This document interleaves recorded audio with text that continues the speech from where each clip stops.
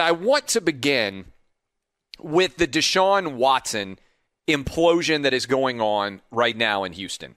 And I know we got a lot of people listening to me right now in Houston, Texas, and they are saying to themselves, my goodness, we started off 2021 losing James Harden to the Brooklyn Nets.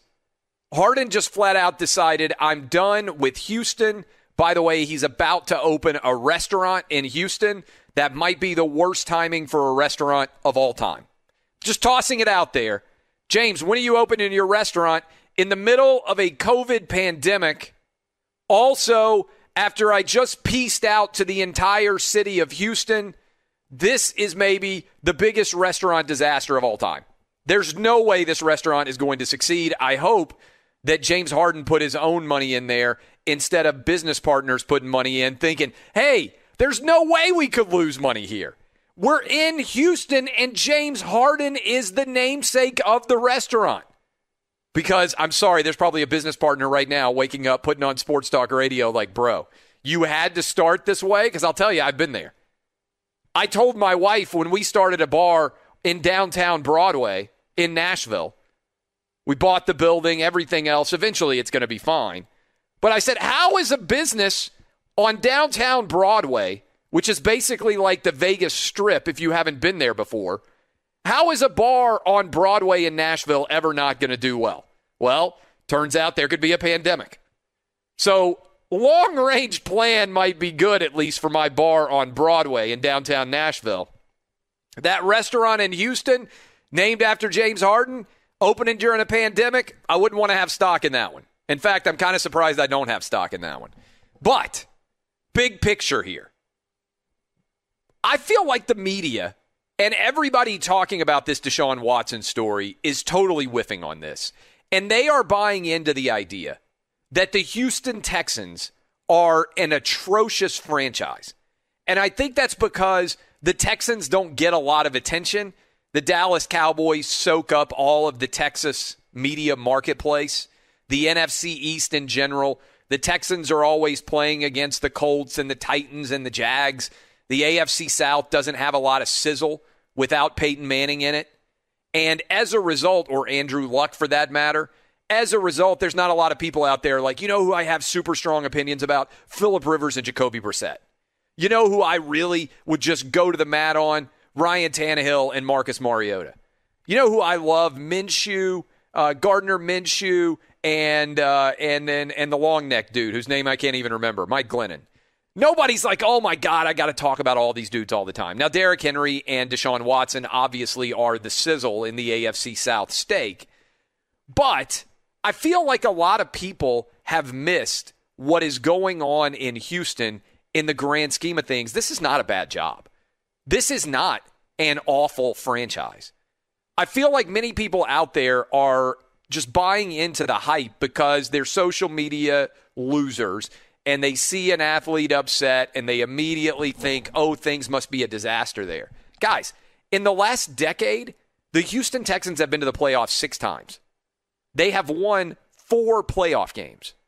If this were Matthew Stafford and he were like, I'm done with the Lions, or if it were Barry Sanders, or if it were Calvin Johnson, and they're like, this organization is toxic, nobody can win here, I'd be like, you know what? He's got a point. They've won 1 playoff game since 1957. Sorry, Lions fans, to drag you in and just throw an elbow on you. They've won 1 playoff game since 1957. If you are a Lions player and you are utterly defeated by the organization and the choices that they have made, I understand why you want to be gone. But we're talking about the Houston Texans, 6 out of the last 10 years having been in the playoffs and winning 4 playoff games in the past decade. Now, I'm not defending Bill O'Brien's decision to trade away DeAndre Hopkins. Certainly it hasn't worked out well that he get what he gave up to go get Laramie Tunsil. I don't think anybody would have said, oh, Laramie Tunsil's worth the number 3 overall pick. But what he was trying to do was acknowledge that he had a franchise quarterback and that he wanted to be able to protect him, and he needed a franchise left tackle, and he knew they didn't have one in Houston, and he paid the price to do it.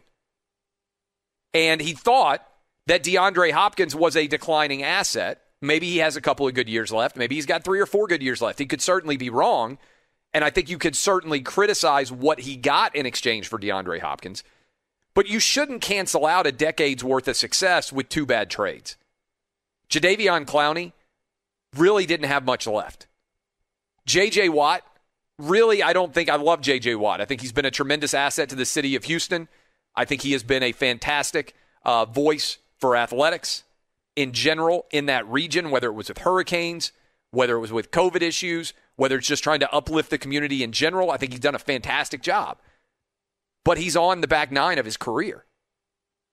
And so, to me, I think there is equal opportunity wrongdoing here in the way that the Deshaun Watson relationship has got out of kilter. But I think a lot of people are missing a level of success that has existed in Houston that isn't getting enough attention. This is not a failing organization.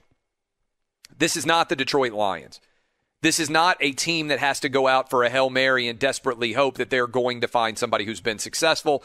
In general, they have won a lot of games. They've advanced to the playoffs. Yes, they've never gotten to the AFC Championship game, but they've been in the divisional round of the playoffs. Heck, they were up 24-0 last year on the road against the Kansas City Chiefs with a chance to advance to the AFC Championship game. And here is my thing. Deshaun Watson is one of the 10 best quarterbacks in the NFL. If I owned the Houston Texans, I wouldn't trade him. I would sit down and figure out a way to make this work. And I would do that by sitting down and involving Deshaun Watson in some form or fashion with who the next head coach is going to be. Because we have seen time after time after time that the relationship that matters the most in the NFL is the quarterback and the head coach. Belichick and Brady, we'll talk about a little bit later. Andy Reid and Patrick Mahomes. If you are simpatico, if you have a great relationship with your head coach, then you are going to win at an incredibly high level in the NFL if you're a successful quarterback. The Texans have done the hard part. They've got a successful quarterback. That is oftentimes hard to find. They've got a successful young quarterback. The only reason to trade Deshaun Watson if you are the Houston Texans is because somebody comes to you with such an unbelievable offer that you can't say no to it. I always say, everything that I have that is a possession is in theory for sale. I love my house. We have been here for 6 years. I think it's a fantastic neighborhood. I love everything about it. I've got my home television studio. I've got my home radio studio. I like my neighbors. My kids love everything about it. If you offered me $1 million more than what my house is worth, I would probably move. Because I would say, well, they're way overpaying. We can find a new place with the money that we are taking that's better than this one. I don't want to sell, but that's what capitalism is. If somebody offers you more for an asset and you believe that you can take advantage of that offer and find yourself in a better footing than you otherwise would, then you do it. Now, it might be different if I were 80 years old and I was like, no, I've lived my whole life. I never want to move again. That's a frustrating thing. $1 million extra to me right now doesn't mean anything. I understand that if you're an old guy. But if you're the Houston Texans, you don't have an old quarterback. You've got a guy that's just starting to come into his full fruition of talent. Now, if the Miami Dolphins got on the phone with me and they said, hey, we'll give you Tua and we'll give you the overall number 3 pick, or we'll give you the overall number 3 pick and another couple of assets on this team right now because we think Deshaun Watson is that good, I might be willing to make that trade because you might like Justin Fields or you might like Zach Wilson or you might think you could piece together some things and end up going after the Jags' number 1 overall pick. I don't know. I'm open to making a trade, but this idea that Deshaun Watson has to get out of Houston because the franchise has not been successful enough is one of the craziest arguments that I have seen in a long time.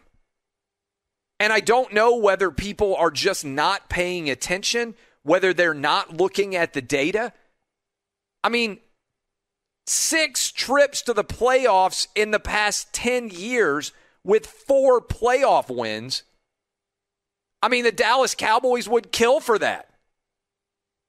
The Dallas Cowboys, Tom Brady in year one in the NFC got into the NFC Championship game. I don't think, Dub, look it up, I don't think the Cowboys have been there since 1995. The Cowboys have barely won a playoff game in the last 25 years.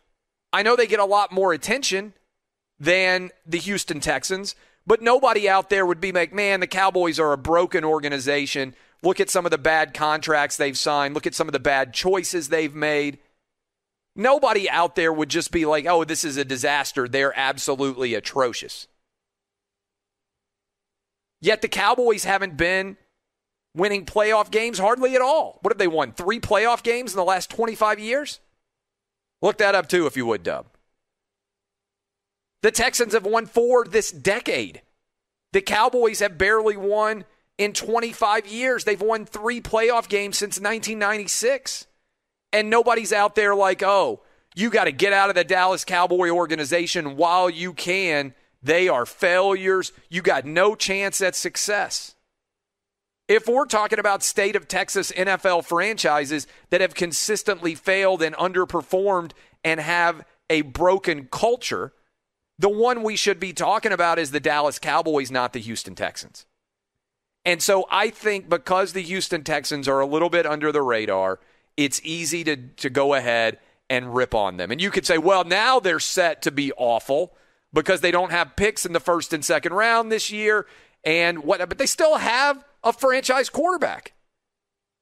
The reason why you give a franchise quarterback a lot of money is to guarantee that you never fall that far off the radar. It might take a couple of years for the Houston Texans to get back to a high level, but look at Drew Brees' history.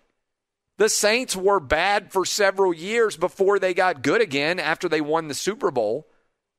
Most teams are not Tom Brady or Peyton Manning led where you can just write them into the playoffs every single year. That's a rarity. Even really good quarterbacks have ups and downs. Some years where things just don't come together, the injuries add up, everything doesn't work in their favor. Think about how often that happens even for Hall of Fame level quarterbacks. Drew Brees went 7-9 in back-to-back years after he won the Super Bowl. That didn't mean the New Orleans Saints were a broken organization. He didn't demand a trade. I have so many thoughts about this Deshaun Watson issue, and I feel like it's being talked about and discussed in such an inferior and unintelligent manner in the larger sports media universe. There also aren't a lot of precedents for this Deshaun Watson situation. There are lots of times where NBA stars demand trades. There are very few involving a quarterback demanding a trade. Now, there are some before the draft. Eli Manning wouldn't play for the San Diego Chargers at the time. John Elway wouldn't play for, I think it was the Baltimore Colts at the time. And there are some times in the draft where guys say, hey, I don't want to go there, sort of the whisper report. And certainly we've seen Jalen Ramsey get fed up with the Jags and demand to be traded. And we have seen Antonio Brown get fed up with the Pittsburgh Steelers and then with the Oakland Raiders and demand to get traded. But we really haven't seen a quarterback have an implosion like this where everybody is so angry. Now, we may see it in Philadelphia. Carson Wentz seems unhappy with the Eagles, but that really is based on the way he's playing, not based on necessarily the organizational relationship in general, although it's part of it. Deshaun Watson is playing an electric brand of football. I wouldn't trade him if I'm the Texans unless I get an overwhelming offer. I don't believe he's going to sit out for a year. We've never seen a quarterback do it. I kind of wish that the storyline would continue to build because I think it's entertaining, but I don't think Deshaun Watson is the kind of guy who's willing to sit out for a year. And I also don't know how you get top value if you are the Texans and Deshaun Watson is basically saying, hey, I'm not going to play with you anymore. Because if you're trading for him, you say, well, what are the Texans going to do otherwise?